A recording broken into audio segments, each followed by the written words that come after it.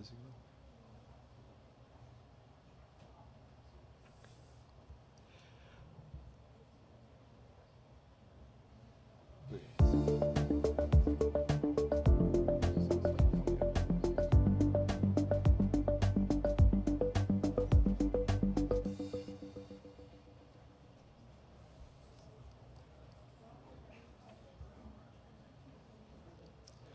Welcome to the Dole Institute of Politics. My name is Charlie Johnson, and I'm a member of the Dole Institute's Student Advisory Board, the official student group of the Institute.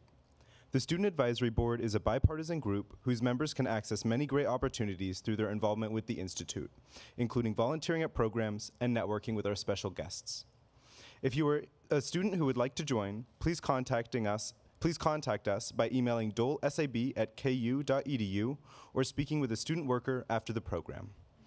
A video of today's program will be available on our YouTube channel soon, and you can also access videos of past programs by visiting our YouTube channel at any time.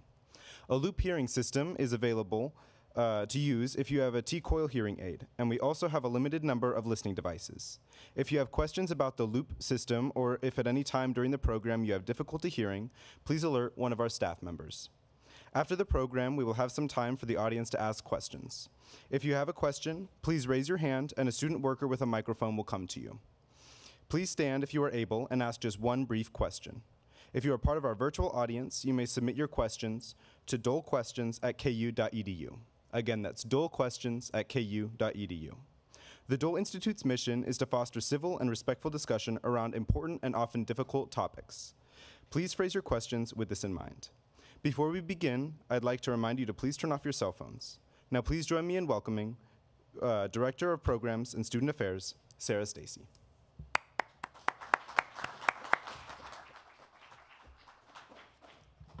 Thank you so much, Charlie. Good evening, everyone, and welcome to the Dole Institute of Politics for tonight's program called A New Cold War, America, China, and Russia After Ukraine's War, or after the Ukraine War, sorry about that. Tonight's program is presented in partnership with KU's Department of Political Science and the Center for Russian, Eastern European, and Eurasian Studies. On behalf of the Dole Institute of Politics, thank you so much for your coordination on this timely program, especially to Political Science Chair John Kennedy, who initiated the collaboration. Before I introduce tonight's guest, I have a couple of announcements. Please join us over the course of the next 5 Wednesdays for our discussion group series covering the midterm elections. It's led by former Washington editor of the Wall Street Journal, Jerry Seib, and next Wednesday on October 19th, Jerry will be joined by Sean Morales Doyle from the Brennan Center for Justice to discuss voting access and ballot integrity. So now I'd like to introduce tonight's speakers, both of whom are experts on China and international relations. So Robert Ross is a professor of political science at Boston College, an associate at the John King Fairbank Center for East Asian Research at Harvard University.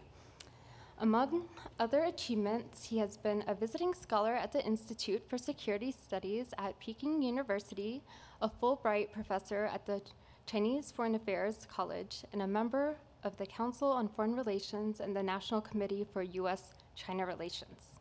And our own Jack Zhang is an assistant professor of political science at the University of Kansas and director of KU's Trade War Lab. Before coming to KU, he was a postdoctoral research fellow at Princeton University. He has been the recipient of various grants and awards, including the Wilson China Fellowship, a Fulbright U.S. student grant, a Charles Koch Foundation Foreign Policy Research Grant, and the Smith Richardson Foundation World Politics and Statecraft Fellowship. And now, please join me in welcoming our guest.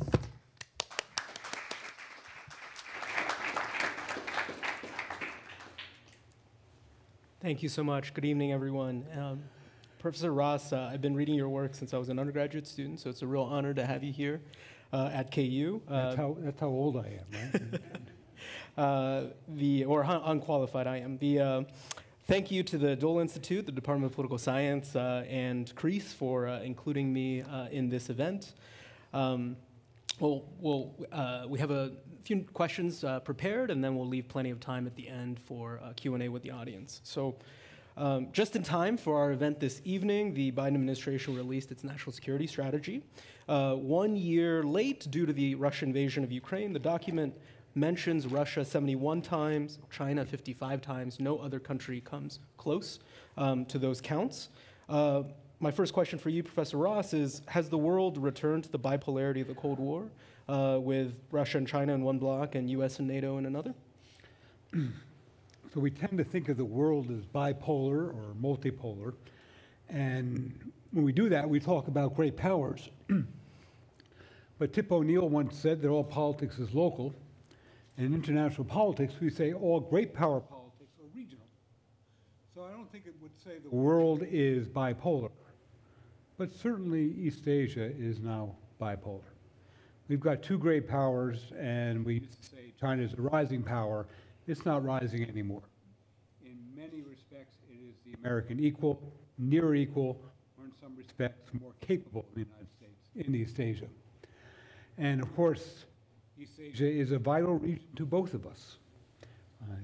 East Asia fronts the West Coast and Hawaii of the United States across the Pacific Ocean, most dynamic economic region in the world, and a rising power in the region. And of course, for China, it's their backyard. So that competition, that struggle, that great power politics within East Asia is sufficient when we speak about bipolarity. The world's more complicated. China's not a player in Russia, in Europe. It's not a player in Latin America or even the Middle East yet. But as far as the United States is concerned, it's Asia, and Asia is all that matters.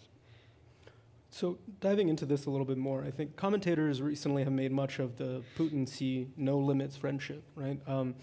Are Russia and China then allies? And where, if so, where do their interests align? And where do they diverge, if you wouldn't characterize them as alliance? Two things there. The National Security Advisor, Jake Sullivan, on national TV, suggested that he thought that Putin may have lied to Xi Jinping about his plans for the Ukraine, and therefore Xi Jinping was more than happy to say our friendship is without limits. And then the next thing you know, Putin drags Xi Jinping into a European conflict. So I don't think Xi Jinping was very happy with the outcome of that summit and what Putin did to China. Having said that, there are two parts to this. There is what we would call the material aspects of Russia-China cooperation over Ukraine. And the Chinese have been about as good as anyone else at refraining from cooperating with Putin. The Indians have not been very cooperative. The Germans have been buying an awful lot of natural gas and oil. Our ally in NATO, Turkey, has been anything but cooperative. And about 80% of the world doesn't follow the sanctions whatsoever. So in that respect, the Chinese, if you will, have kept their nose clean. And indeed, every so often, you'll get a European leader or even an American leader to say that point blank. The Chinese have been fairly good. But at the rhetorical level, at the level of diplomacy, they've been forward-leaning in giving public support to Putin. Now, in our world, where I live, we say that's cheap talk. You know, you can say anything you want, you can and have all the diplomacy you want, but beneath that diplomacy, the Chinese have been fairly cooperative. Now, make no mistake, they are not being cooperative to help out the United States. Rather, they see it in their interest to do so. But they have been quite supportive of the Russians at the diplomatic level. And one way to address this is the expectation might be that we should be able to count on Chinese support against Russian aggression in Ukraine. And one perspective we need to keep in mind is that it's not helpful to think of a policy emanating from a country from the minds of its leaders. We need to think of political relationships, just as we might in the United States, and how the politics is creating policies on both sides. So in the expectation of Chinese support for the United States, we need to remember that beginning in about 2018, the United States started a trade war against China. We started a tech war against China. We started a human rights war against China, and we have fundamentally transformed our Taiwan policy. And of course, this has all picked up pace and intensity under Biden. Then a war breaks out in Europe, and mind you, this is a European war, not a global war. And then we turn to the Chinese and ask for their help. It's a little rich, right? After you start a Cold War, and then you say, but we like your help in the Ukraine. And so that the Chinese, we say they have been cooperative, but in many respects, you'd have to expect even more. So that by their own interests, they've been rather restrained in how much they help Putin, because the help has been fairly irrelevant in helping him fight a war. Now, when we use the word alliance in my world, an alliance is a formal legal commitment to go to war on behalf of someone else if that someone else is attacked. This is not an alliance. Not only that, but even if we're informal, it's hard to imagine the Chinese ever going to war to support Russia anywhere. And it's hard to imagine the Russians being able to offer China support in any war that the Chinese might fight, because if the Chinese might fight a war, it would be in the Far East, in Northeast Asia, and the Russians can't even fight a war on their most capable borders. Nonetheless, help the Chinese in East Asia when there are maybe 7 million people in the entire Russian Far East, with no roads, no energy, no airports to speak of, no naval capabilities. So when the Chinese look at Russia, they don't see a great power. One way to think of the Sino-Russian relationship is to think of how Americans look at Canada. Right?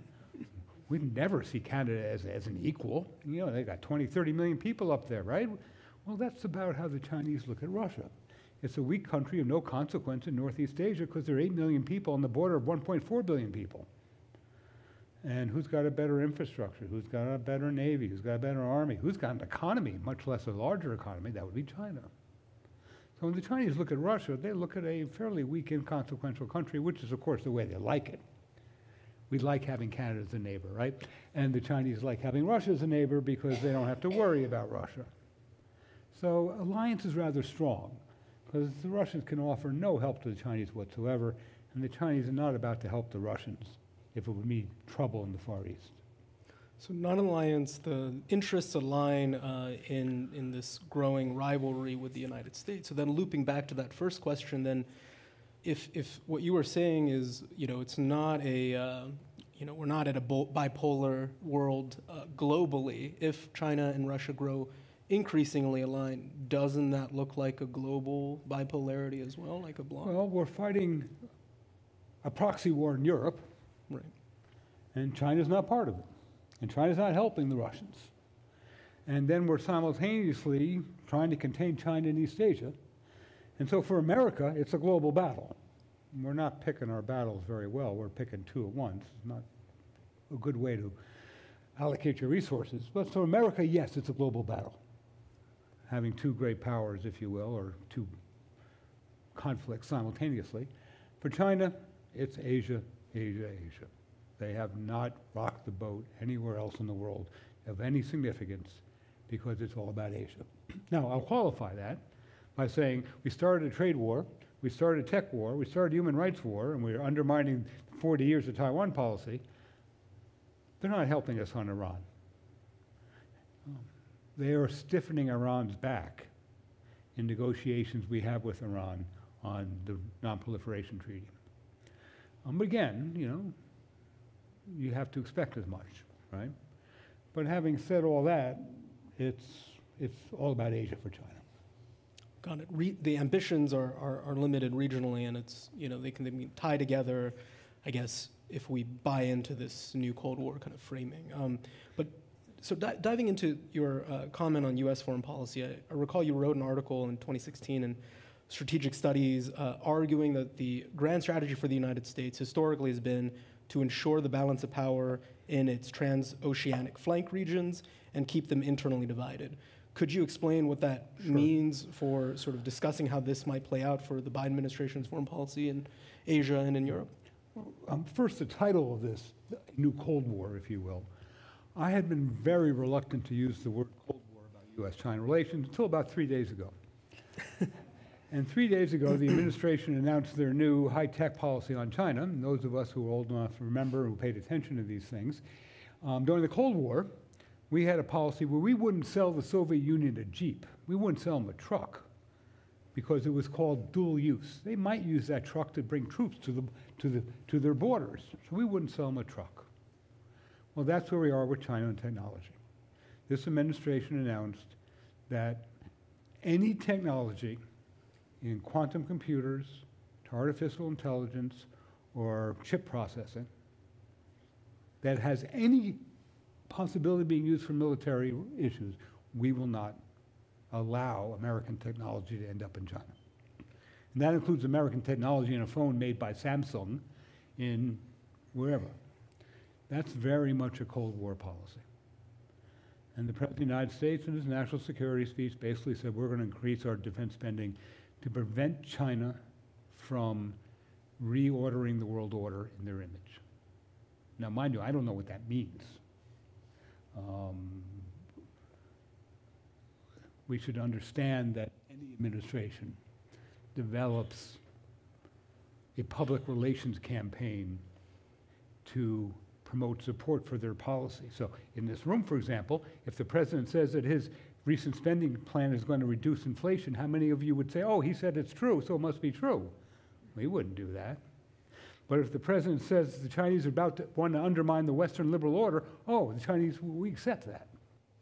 We need to use our own critical abilities to understand China's role in the world, because we need to understand any leader anywhere in the world is selling their policy. And I don't know what it means to say the Chinese are challenging the liberal world order, but that's what it said in the national security policy, that we must resist China. We need to be number one. We must be number one. The image of the world order needs to be the American image, and we will not negotiate that order with China. We will establish it under American leadership. Sure sounds like a Cold War. Now, I'm sorry. Well, did you really ask me? Just to explain sort of this, whether you think the Biden administration's sort of current policy, then this moving towards this new Cold War, is that adhering to what you yes. identify as the grand strategy of this sort of? When you think of from 1776, this is how embedded this is in our DNA, how hardwired we are. American leaders have understood that security of the United States is predicated on East Asia and Europe being divided. So if you look at our victory in the Revolution, War of Independence, it's because the French and the British were fighting each other. We never would have won the Battle of Yorktown if the British and French weren't fighting over Europe. We never would have gotten Florida. We never would have gotten the agreement with the British on the border with Canada. Every one of these. We never would have gotten the Louisiana Purchase, we know, because Napoleon was fighting his wars. And this has been American thinking all the way up to World War II, when we discovered the Europeans couldn't keep themselves divided because the Germans were going to unify the continent, so we went in and keep it divided ourselves. And we think that way about East Asia. When Japan was marching toward total domination of the Asian continent, when it moved in Indochina, Franklin Roosevelt took steps that he knew might lead us into war, but he was going to resist Japanese domination of East Asia, because both East Asia and Europe flank the American coastlines. And so we worry that if someone has hegemony in East Asia or Europe, then they have the wherewithal to not need to pay attention to their region and could cross the water and come to the Western Hemisphere. So that's always been, so in a sense, that's what we're doing in Asia. We don't want to see Chinese hegemony.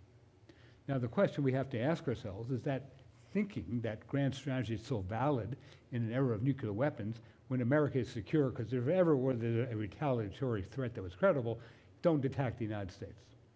So we're not under fear of attack. And so you should ask that question about American policy. Does America need to be in Asia to be secure? And that's something we all have to answer ourselves, because how much you would value that might differ than someone else who might value a healthcare program that's very expensive. But that's what we're doing there, is a belief that we cannot allow China to dominate Asia, because whenever a country dominates the flanking regions, they may cross over and attack Washington with their Navy, or attack Pearl Harbor. Right. If I could push back against that response a little bit, I mean, I would argue, right, that the U.S., right, it's not a choice about whether the U.S. Should be in Asia, right? The U.S. has been in Asia since World War II with major naval military bases in Japan and in South Korea, especially. And the Obama administration's pivot to Asia was, I guess, I mean, they would argue rhetorically servicing this grand strategy that you're talking about as preventing Chinese hegemony in the region, right? And you wrote a piece criticizing, I recall, the pivot to Asia, almost 10 years ago now. Yes. How do you sort of square that logic then? So, ideally, when you have a rising power, you find ways to adjust mutually so that you can both have greater security. No, so the rising power can have greater security, but the cost to the United States would be acceptable because you might have somewhat less security, but you're not going to have a great power Cold War conflict that could lead to war. So you're prepared to make certain concessions where the benefit is greater than the cost. I argued against the pivot because I thought the United States was taking steps to respond to China's rise in ways that were didn't contribute to American security, but were provocative to China. And so you're creating greater U.S.-China conflict, which is costly. There's no free lunch out there. If you want to wage a Cold War against China, it's going to be very, very costly. And so I thought the Obama administration was adopting policies that were costly to the United States, would not be successful, but were provocative. So one of them was, after 1975, the fall of Vietnam, we forgot about Vietnam. It didn't exist. The Obama administration decided they were going to open up security ties with Vietnam. Are you kidding? No one noticed that we were secure after the Vietnam War. We didn't, what are we doing in Vietnam again? They're not very helpful. It wasn't going to succeed because the Chinese had significant capabilities on the Vietnamese border, and all you were doing was provoking the Chinese. In retrospect, I feel justified. In retrospect, we have given up on trying to have friends with Vietnam. The Chinese taught the Vietnamese a lesson: thou shalt not cooperate with the United States. The Vietnamese have complied, so all we did was succeed in doing was provoking China. The other one was we were intervening in the sovereignty disputes in the South China Sea. These islands are worthless, and despite what you may read, there is no oil in the South China Sea. There is no natural gas in the South China Sea. The United States government says, I believe, that the South China Sea ranks about 250th, maybe 150th, in terms of ranking of underwater and above water potential energy resources. We're not there for oil, right? And so, but we intervened, and we were going to protect the Philippines. The International Court ruled in favor of the Philippines, and then we walked away and bailed out and said, well, I guess it really doesn't matter anyway, because we were not going to pick a fight with China over something the International Court ruled, because after all, we never thought the Chinese were going to listen to 5 men sitting in The Hague in Europe telling what to do.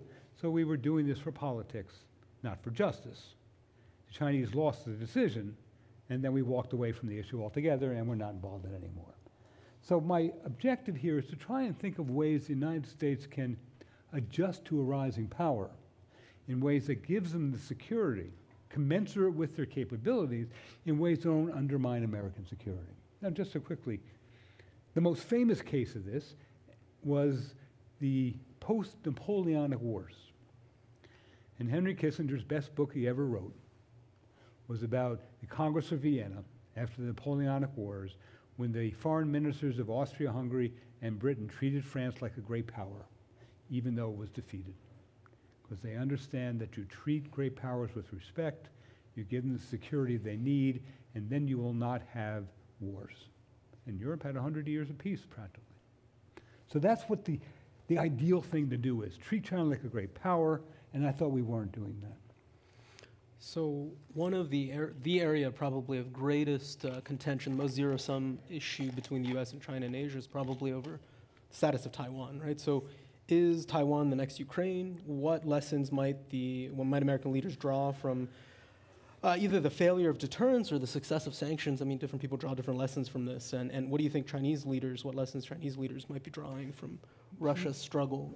The United States had a Taiwan policy from 1979 to, let's say, 2018, where we lived in a fictional universe, where we said Taiwan is part of China, and the government of China is the People's Republic of China, and Taiwan is not a country.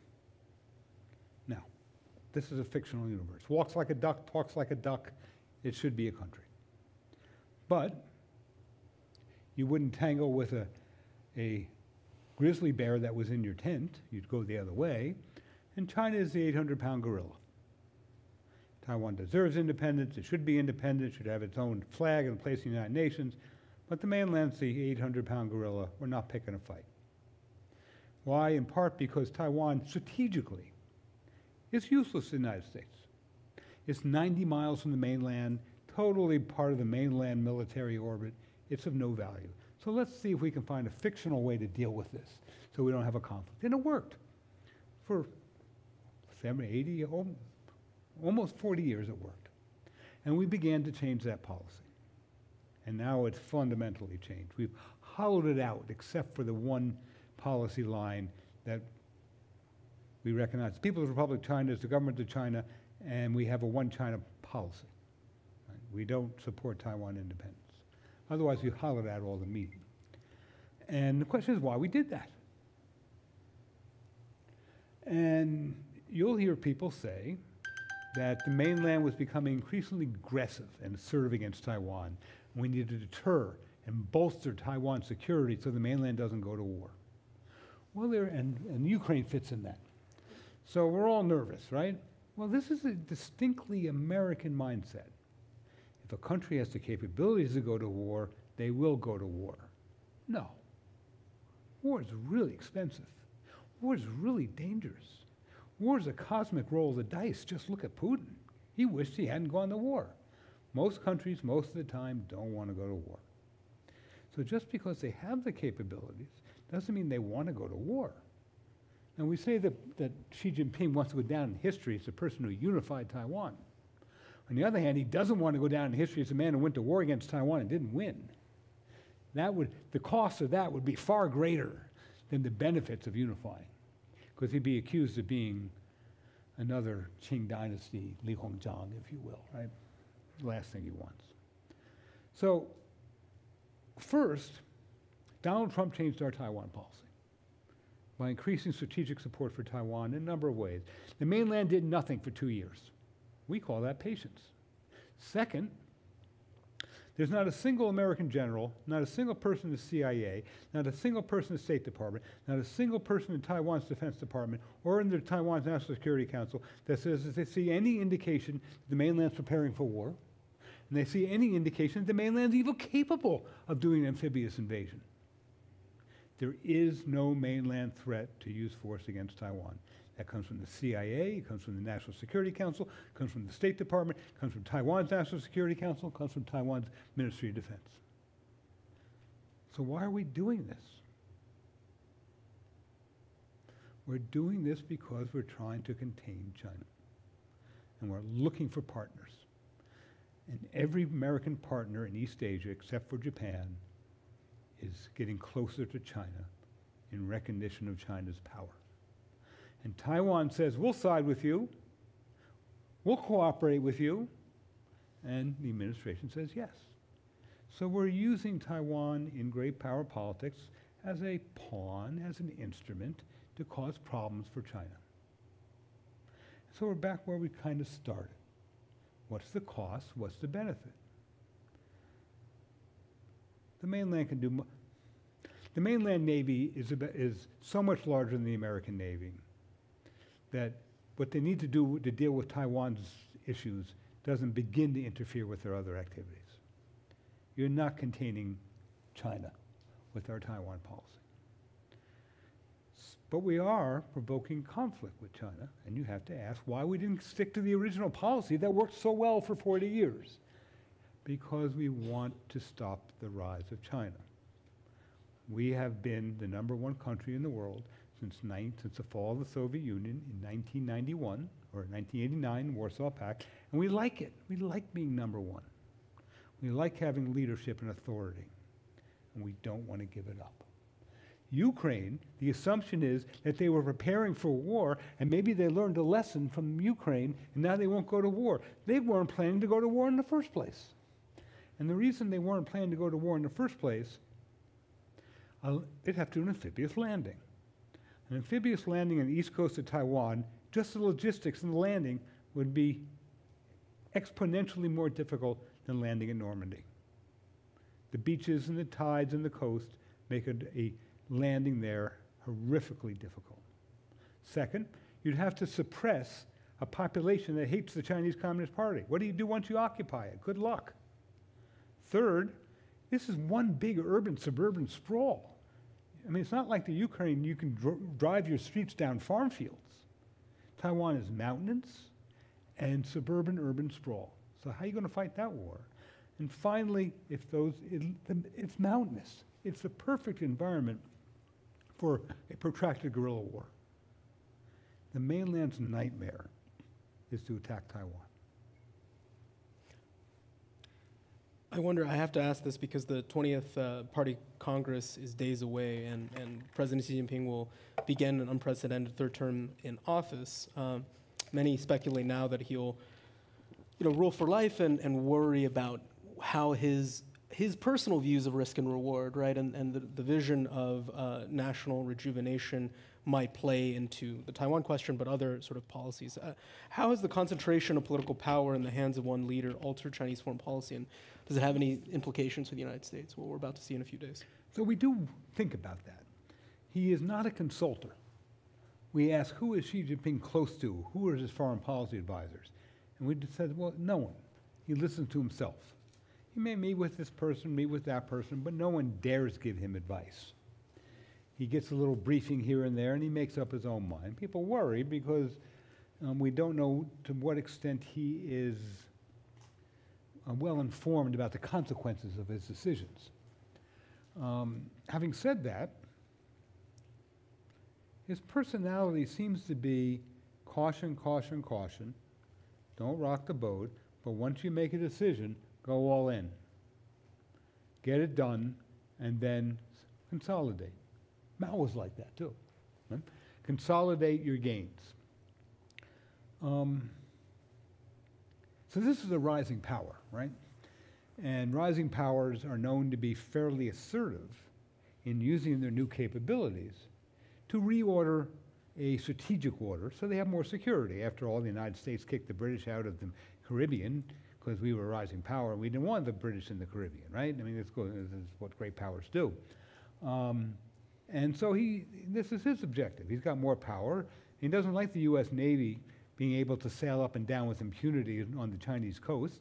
He doesn't like the U.S. Navy and Air Force having bases surrounding Chinese coastal waters and Chinese land. So he's going to use his power to try and reorder the alignments and the security environment in East Asia. And he's been quite successful. He hasn't killed a single person, hasn't invaded a single country, hasn't fired a single shot at another country since 1989. And yet he's been successful at the same time. So that personalities matter. You can't say that about Putin, right? First he invades Georgia, then he takes the Crimea from Ukraine, then he has a full-blasted invasion of Ukraine. A very different kind of leader. Xi Jinping is having remarkable gains in East Asia with, if you will, being Teddy Roosevelt. Walk softly, but carry that big stick with a little gunboat diplomacy in here and there. For a rising power, that's not a bad leader. There are many leaders out there around the world who would be far more frightening sitting on that kind of power. So you don't buy into the counter-narrative.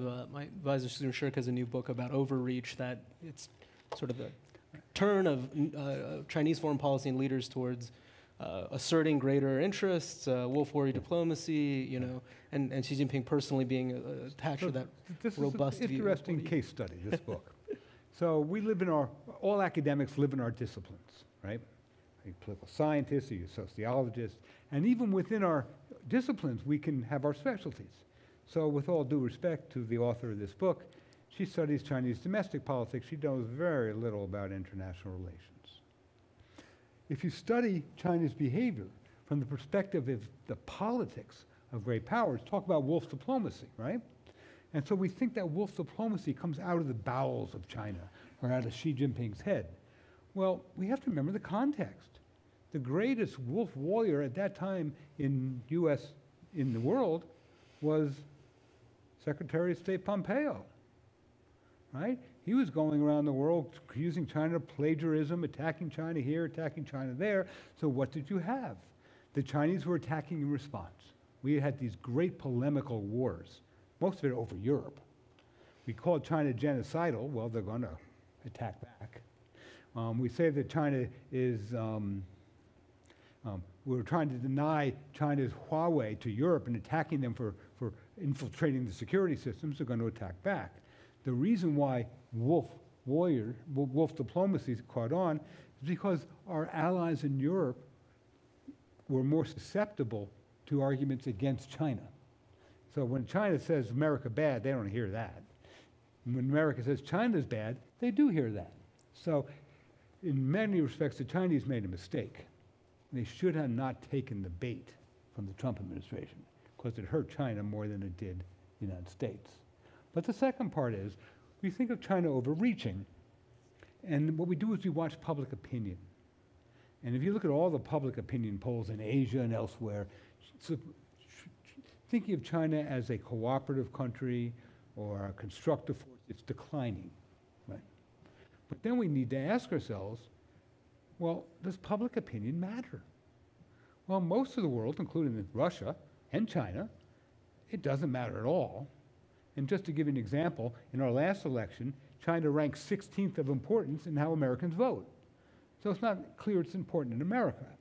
So that we tend not to look at public opinion and say China's overreached. We say, what has China accomplished, despite public opinion?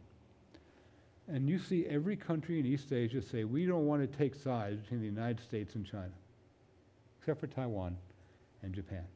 They didn't say that 10 years ago. 10 years ago, they walked in lockstep with the United States against China. Now they say we're not taking sides. That's a major accomplishment for Chinese security. Second, 10 years ago, Americans treated the South China Sea like it was Lake Michigan, an American lake. We went where we wanted. Now the Chinese are equal in the South China Sea. That's a major accomplishment for China and Chinese security. So does it come as a price? Yeah, no such thing as a free lunch, right? No pain, no gain. So yes, they pushed back, and they've received major pushbacks, and what did they get? They got a Cold War with the United States. That's the price they paid to be a rising power that's been successful at achieving their objectives in East Asia. They have to ask themselves, is it worth it to have the Americans off your borders, to have the American bases in East Asia no longer functional, so that China now feels greater security at the price of a Cold War? And that's something they have to answer. My own sense is that great power politics being what they are, and rising power politics being what they are, we're probably where we are, where we were going to be anyway, whether it's 2 years from now or 4 years from now. I shouldn't say that. We were going to be great power competitors competing intensely, regardless of how we got there. Whether it's a Cold War, leaders matter. And we're seeing a distinctly Joe Biden foreign policy right now. But this is going to be a very, very difficult relationship no matter what. Love to follow up on a whole bunch of things going on there, but I think according to my clock, students are going to be preparing mics to prepare for Q&A, so I have one last question that I'm going to ask the speaker. And that is going to be, we have some current policymakers hopefully tuning in, and certainly future policymakers in the audience. We have a lot of students here. What sage advice would you give to American policymakers, to the Biden administration, for managing U.S. relations with China and Russia in the 21st century? It sounds rather banal, but I would like to think our policymakers would focus on what's important for American security, not what makes us feel good or our identity or the role we want to play in the world. There's no free lunch out there. This is going to be a very expensive relationship. I mean, you want to compete with China, how are you going to get the money? You're going to print more money? Well, we know that many people in this country believe that our deficits are far too high, we need to cut spending.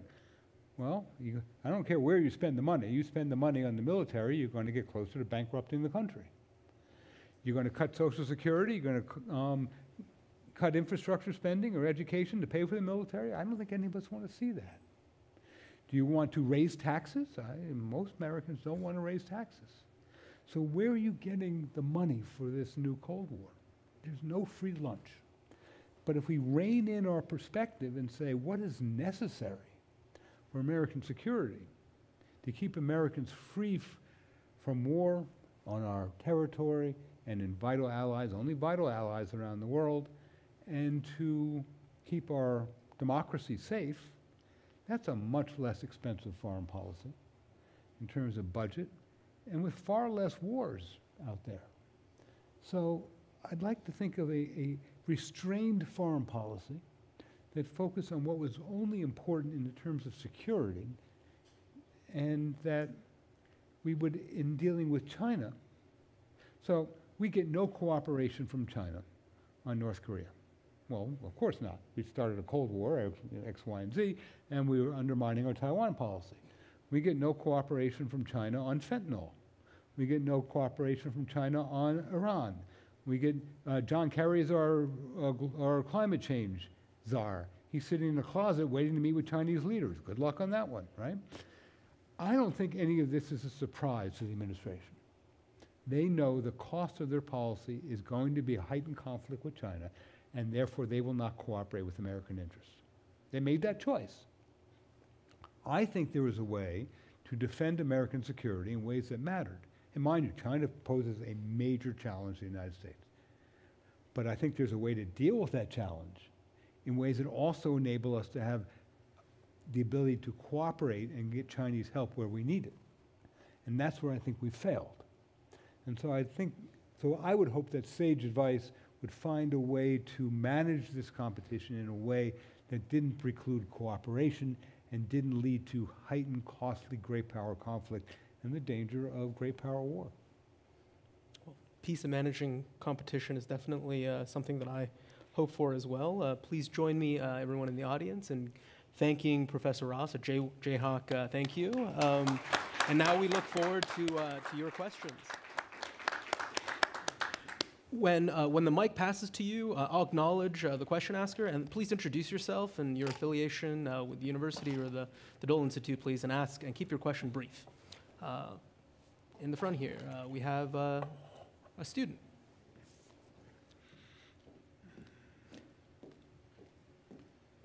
And yeah, you can, if you have questions, maybe flag down Michael, and he'll come to you. Hi, I'm Charlie with the SAB. I was just wondering. So I know that a lot of the time that like human rights issues are kind of bandied about as like political posturing, but how would you reconcile your image of like a peaceful rise of a great power with instances like Hong Kong and Xinjiang and like the border dispute with India in 2020? Two different sets of issues. One's human rights, one's India. Every country in the world spins, which means we need to have some humility to be able to say, I don't know.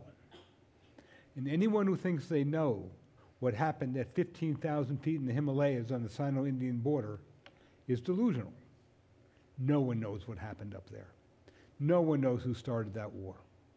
Chinese will say the Indians did. The Indians will say the Chinese did. No idea. Maybe there were fisticuffs on the border and it just escalated. Who knows? So that one I'll just put aside and say they got an uneasy relationship, but in the scheme of things, no one's fighting a major war at 15,000 feet. You just can't. It's cold up there, right? You know? So it's not a particularly dangerous border in terms of war. The other issues you raise are more difficult. Let's begin with the premise, not the premise, the fact, that China is a human rights disaster. Xinjiang is a human rights disaster. The surveillance state in China is the most repressive surveillance state in the world. Let's say that too. What they did to Hong Kong is tragic.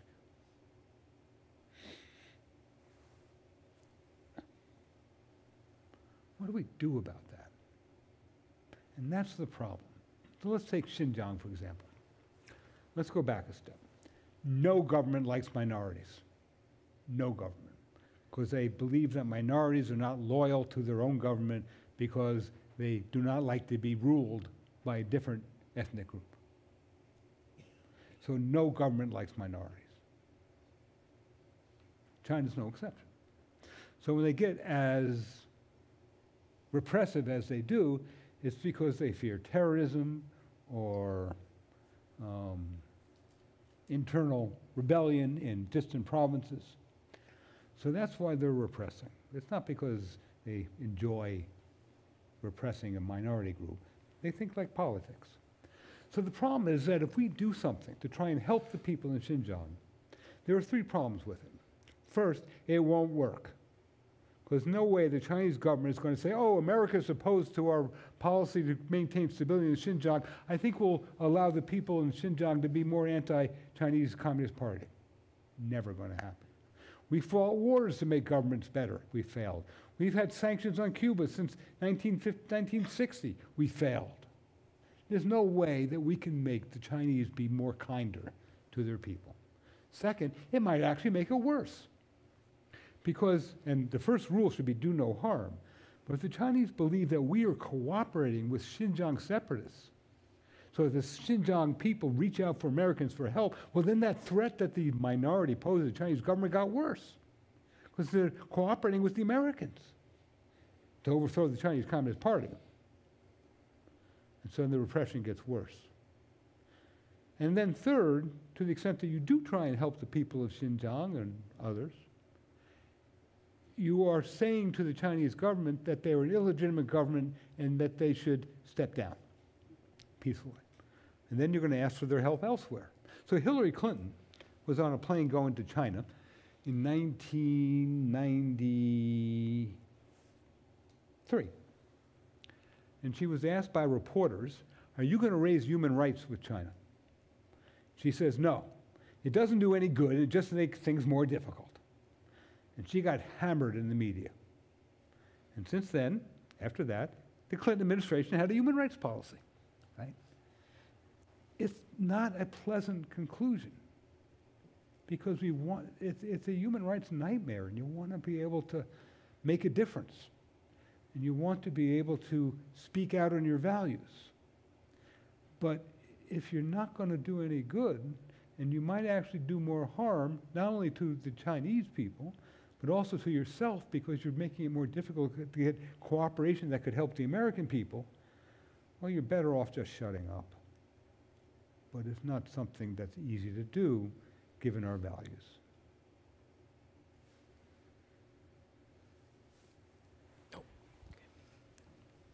Hello, I'm Julie Martin. I'm a political science student here at the University of Kansas. With everything that has been talked about tonight, how do you think social media has impacted all of this? Well, we talked about Chinese repression, and fear works. It just does. The Great Firewall of China means that social media around the world cannot seep into the Chinese internet world. Very difficult. Second, all cell phones must be registered in China. So if you post something on a social media platform, they know who posted it. People go to jail for that. Fear works. There is no significant independent voices on social media in China. What are you going to do? Chinese used to talk about winning the hearts and minds of the people of Taiwan. And maybe it was possible. But then the people of Taiwan started going to China and seeing family and going to university and getting jobs, and they discovered, oh, I can't use Gmail in China. I can't use Facebook in China.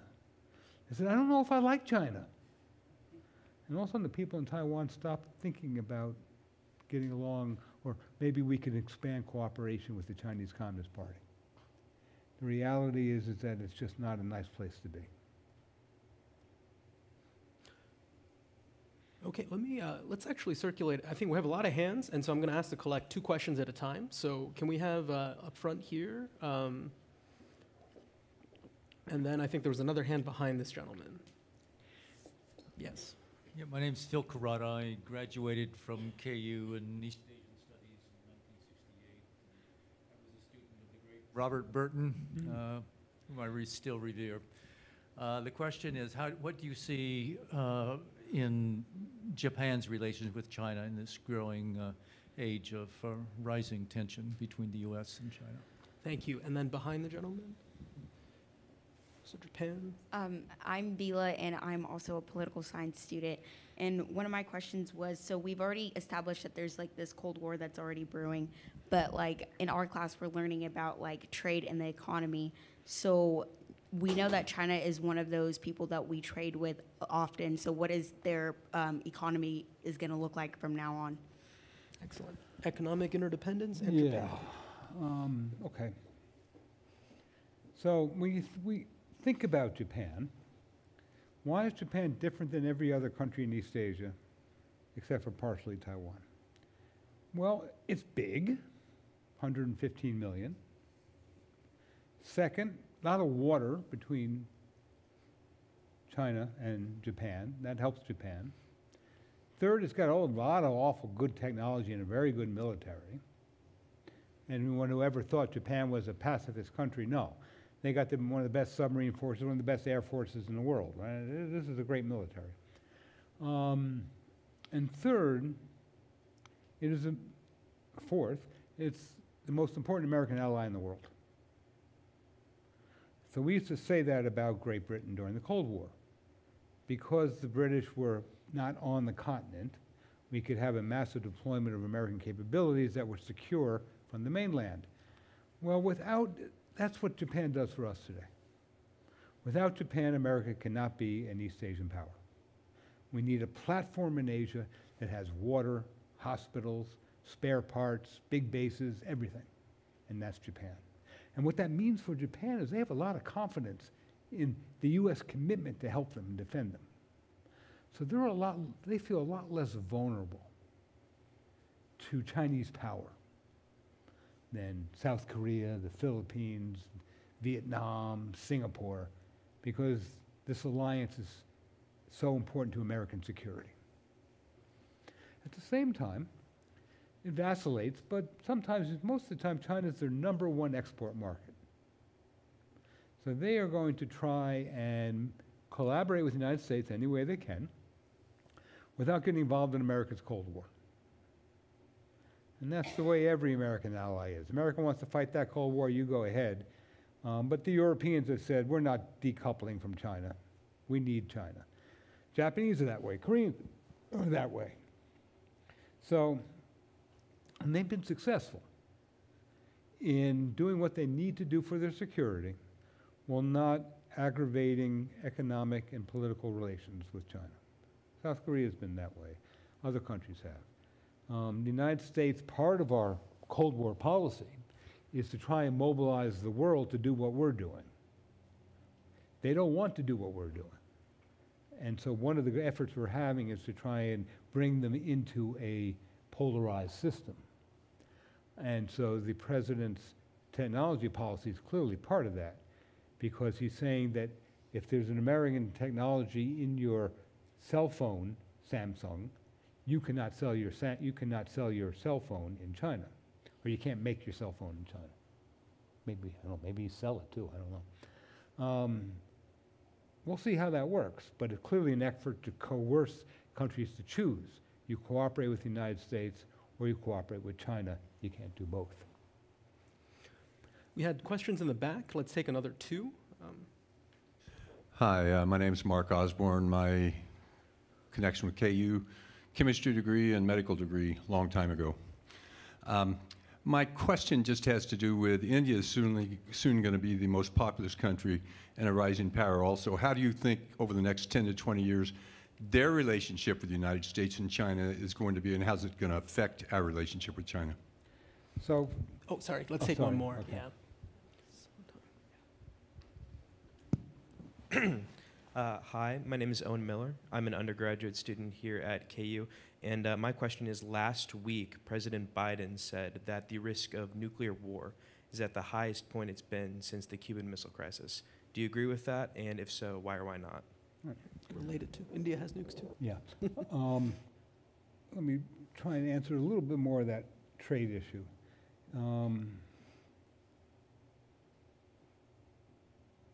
We're in a trade war with China. We're in a tech war with China. The administration is betting that we can win. And we can derail the rise of China as an economic technological power. I don't know, but that's their bet. China is in deep trouble for the next 3 or 4 or 5 years. One, because they've destroyed their economy with their COVID-0 policy. Two, because of COVID-0, people's savings are gone, so their consumer spending is not going to bounce back after COVID. Third, their small businesses have no money because of COVID. And fourth, the world is going to be in a global recession, so their exports are going to plummet. Now, everything's relative. So when we look at newspaper headlines, the Wall Street Journal says China's got issues here. Then the Wall Street Journal will have an article over here, U.S. inflation hit so-and-so. No one puts it together. Everything is relative. Who's in worse shape? I don't know who's in worse shape. We've got massive inflation. It's going to be followed by a recession. And then how long does it take to come out of a recession? I don't know. The point is we can't look at the Chinese in a vacuum. Everything is relative. On India, first a correction. India is not a rising power. It is a declining power.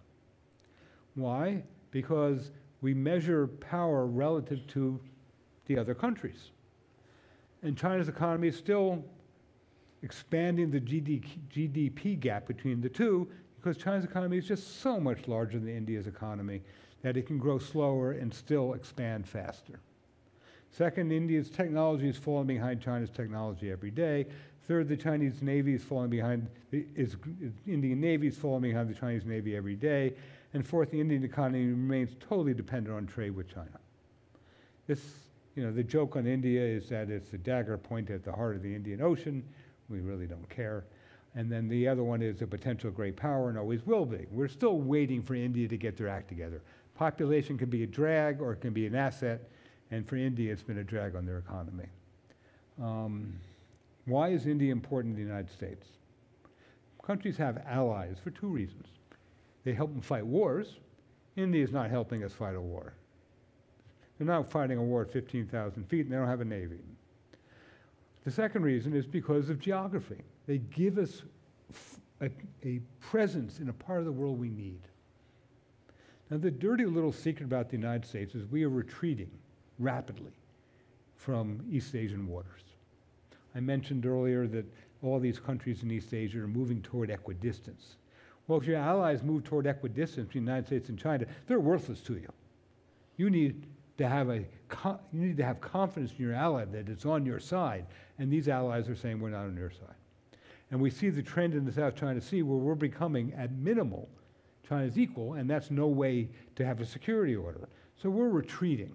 We've put one aircraft carrier visit into Singapore in the last 3.5 years. Where we've been? We've been elsewhere. So what we're doing with India is valuable to the United States because its east coast and its islands are very close to the outside of the South China Sea, outside the Malaccan Strait. So we can encircle the South China Sea and China never gets out. We are retreating to the Indian Ocean and the Western Pacific. So we're going to contain the Chinese inside. And India is a valuable partner in that. And the Indians are scared to death of the Chinese because the Chinese Navy is all around the Indian Ocean going back and forth between the Persian Gulf. And where's the Indians' Navy? It's nowhere. So where's the Indian Navy? The Indian Navy is the American Navy. So that's what we call a common interest. They need our Navy, and we need their coastlines and their islands. And that's going to be the next 20 years. That's not going anywhere. Nuclear weapons, or should we worry? Oh, nuclear weapons, thank you. Well, that's a low bar, right? And yeah, Cuban Missile Crisis was really up there, and we didn't have a single crisis with the Soviet Union after the Cuban Missile Crisis. Things settled down. So this is the first time we ever even thought about nuclear weapons since the Cuban Missile Crisis. So yeah, it's the closest we've been to nuclear war since the Cuban Missile Crisis, but that doesn't tell us anything, because it just means it's more than anything else since the Cuban Missile Crisis. Are we close to a nuclear war? Well, you don't want to be overconfident in these things. So you say no, but you don't want to say we're not close, therefore we can do whatever we want in the Ukraine and not worry about the Russians using nuclear weapons. No, you still want to be really cautious, because you don't want to make a mistake and then find yourself in trouble. And I give the president credit.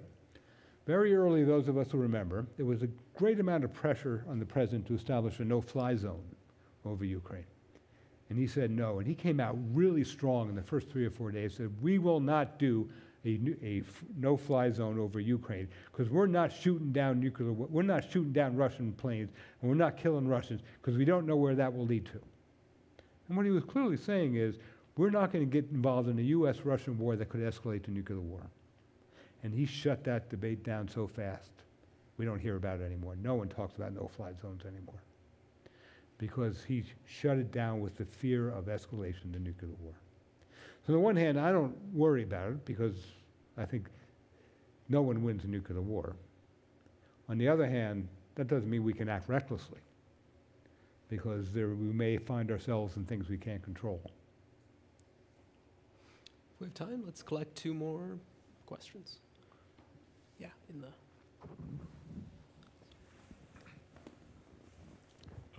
Hello, I'm John Lubinetsky, an undergraduate political science student. My question revolves around Central Asia, specifically what Central Asia will look like in its relationship with China after the Russian-Ukrainian war. So during the war, it's fair to say that Russia's position in its periphery has been slowly declining as its capabilities are diminished by fighting Ukraine. So in a post-war Central Asia, will China change its interaction with Central Asia in any meaningful capacity, or will it be more of the status quo as it is now? So, oh, sorry, one more. Oh, sorry. Hi, I'm Nate. I'm an accounting major here at KU. And my question was, you mentioned the world is heading towards a recession, as we can kind of see, and just increased tensions with China and Russia. What do you think like the best move is for America that could probably put us like in the best situation for the future? So in Central Asia,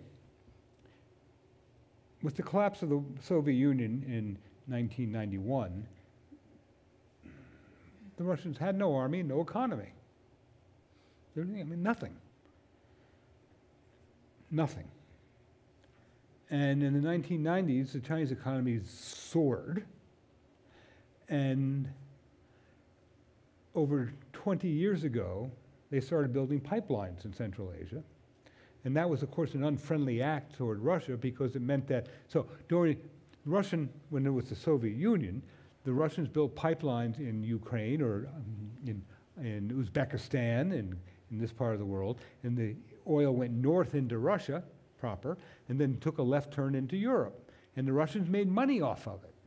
Now all of a sudden the Chinese are building pipelines in Central Asia, so the oil's going to China, and the Russians are losing some income. And second, they're losing influence. So the Chinese have been penetrating into Central Asia ever since the 1990s.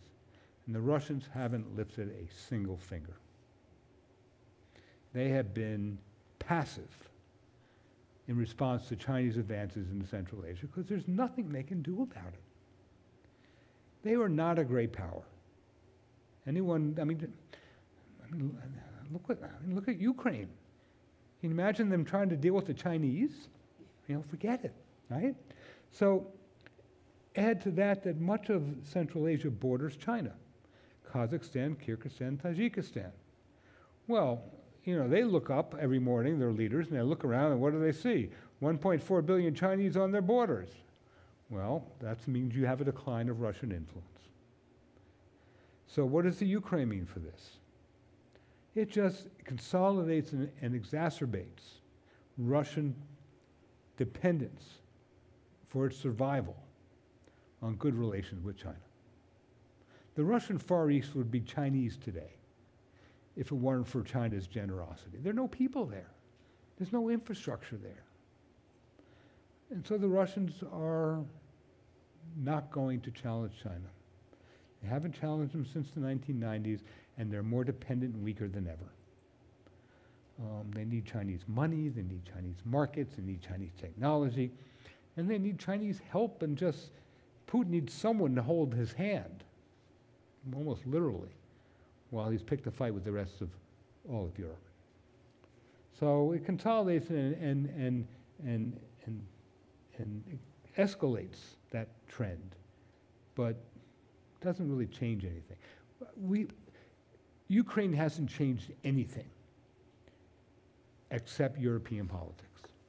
Hasn't changed U.S. China relations, hasn't changed Chinese foreign policy, hasn't changed South Korea, Japan, hasn't changed India. The world is moving on. The world sees this as a European problem that the Europeans can't figure out how to keep their house in order. Plague on your houses, you go figure it out. They don't see this as Russia violating global norms about invading other countries. There are wars all over the world. We invaded Afghanistan, we invaded Iraq twice, no, once. We're bombing Syria. I mean, you know, they don't see this as violating global norms. They see this as European countries are at each other's throats because they can't figure out how to get along. And so it hasn't changed anything. Second question was, if I could reframe it, you know, can we afford a Cold War with a recession on the way? So, what would be the best policy? So, I said we're a massive retreat from the South China Sea, and I said the Chinese Navy is just growing, you know, amazingly fast in the United States and overtaking the United States rapidly. And it's already overtaken the United States, and it is growing much faster than the U.S. Navy is. So, two things. The U.S. Navy's preferred policy today is what they call divest to invest. And what they mean by that is they know they're getting no money going forward. They know we have no budget. They know we have budget deficits off the charts. They know they're not getting enough money. They know they don't have the shipyards to build more ships. They know they don't have the labor to build more ships. So what they want to do is get rid of a lot of their older ships and less useful ships and save the money of maintenance and keeping an operation operating and use them to build new ships, which means we're going to get weaker before we get stronger. So the Navy's request for the budget for the following year requests that we decommission 30 ships over that year. This is an initiative by the Navy to make themselves 30 ships smaller. This year they decommissioned, I think, 12 ships. Oh, no, 16. So you can see we're basically up to almost 50 ships decommissioning in 2 years. This is a smart policy. We do not have a Navy that is appropriately designed to deal with China. And it's incredibly expensive to keep this inappropriate Navy at sea because they're old, they require extensive maintenance, and we're keeping older ships at sea longer because we don't have enough ships. So our sailors are tired and not performing well. And so the Navy says, we're going to get smaller. I think that's a wise policy. Second, I think we need to use this policy carefully because you don't want to pick a fight with another country when you're getting weaker. This is truly realism here. You're inviting the other country to do nasty things to you if you pick a fight with them and you're getting smaller and weaker. If you're getting smaller and weaker, pick your battles wisely to make sure you come out the other side healthy. So I would pick my battles, divest to invest. Now the other thing is the secretary, not the secretary, the Chief of Naval Operations, CNO, has said it will take 20 years to right the Navy. That's a very dangerous 20 years. That's a dangerous 20 years. But we have to be wise in those years to try and stabilize our environment. We have Professor Kennedy has a question here, and I think this lady's been waiting very patiently. There's a young woman that we skipped. Yeah, I don't know if she ever got her. I don't think she got her. Yeah, I think there was 2 questions here that got skipped. Okay.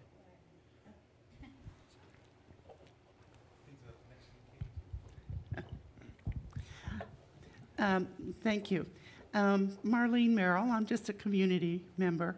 The way you describe President Biden is kind of as an old school kind of thinking in terms of how he operates. And I wondered if you could contrast him to what you see as the thinking process in terms of foreign relations of the Vice President, Kamala Harris. Oh, well, I don't think she has a foreign policy. Well, no, but She has no experience out there, and we have no understanding how she thinks. And the difficulty she's had with the media in the past means that she is following the script to a T. And the last thing she needs now are bad headlines, given her rocky start. So that I don't think we have any evidence of how she thinks.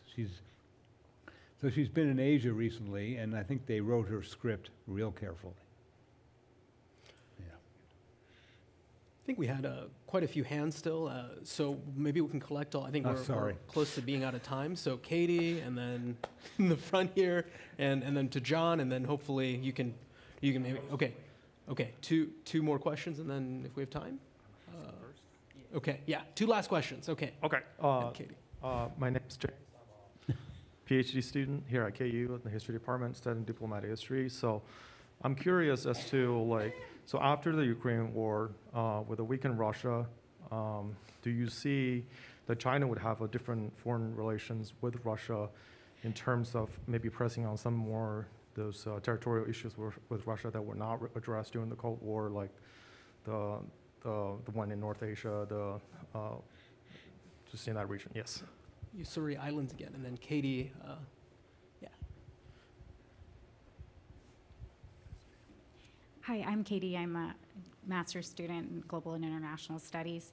Do you see any issues of mutual interest between the U.S. and China that would encourage a shift back to cooperation over competition? So I'm sorry, what was the one word? What would you? Territorial disputes with So by the late 90s, China and the Soviet Union and Russia negotiated an end to every territorial dispute. The border is fully demarcated. The islands are fully negotiated and resolved. There is no more territorial dispute.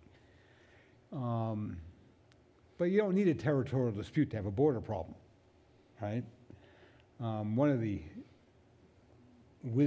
sayings we might have in international politics is that border disputes do not cause conflict.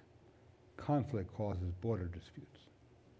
So if there's a border dispute that escalates between China and South Korea, it's not because they don't agree on the borders, because South Korea is doing something China doesn't like, and it's using that border dispute to put pressure on South Korea. So one can imagine the Chinese saying, well, we're not really very happy with what the Soviet Union's Russia's doing. Maybe we should put some troops on the border and see if we can move the border a couple of 100 miles north. And what would the Russians do? Well, what could they do? That's why the Russians keep their nose clean. There's nothing the Russians could do.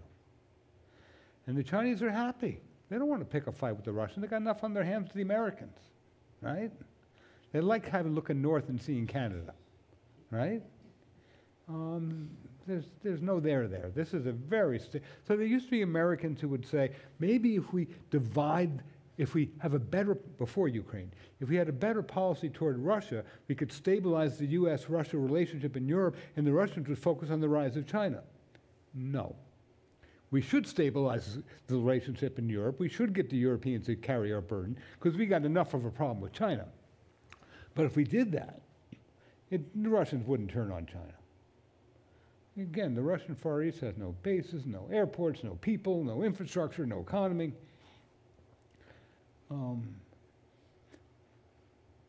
Most countries, we think of Russia as a great power. Forgive me for being a little historian here.